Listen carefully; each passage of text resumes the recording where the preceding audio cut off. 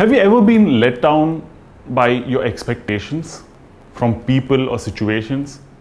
Has it ever been that you've ever faced sorrow because your expectations were not met by a person, place, or a situation? Here's a very simple way to manage expectations. For this, I request you to have a pen and paper with you. Now, what I want you to do is make a list of all the expectations that you have from a particular person. Now, let's say you have certain expectations from your parents, or let's say you have certain expectations from your children, or certain expectations from your teachers, the government, your country, your nation, etc. Whatever be those expectations, I want you to write all of them on a sheet of paper. Okay, so say expectations from mom, or expectations from dad, or expectations from my teachers, expectations from my friends. So make a list of all those expectations on a sheet of paper. Now be very clear of what exactly or what precisely your expectations are.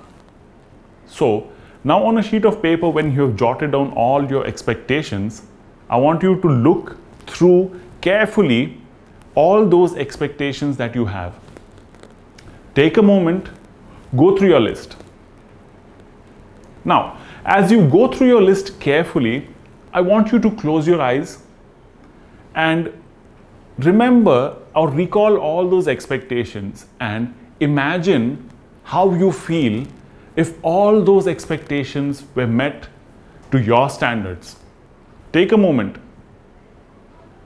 Now, having felt the real exuberance of all those expectations met, I want you to do something very simple. Take your list of expectations and put it on fire. Because now you may be wondering why I'm asking you to do this. It's very simple.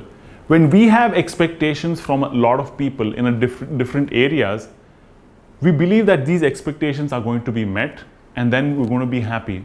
But real life is a little bit different from that. And in life, no matter who you are, never will all your expectations be met. So here's a very funny term. Try not to expect and try more to accept. Because the more you expect, the more sorrow you will have to face in your life. But the more you accept, expect. The more you accept, the more happiness and the more contented and more peaceful you'll find yourself.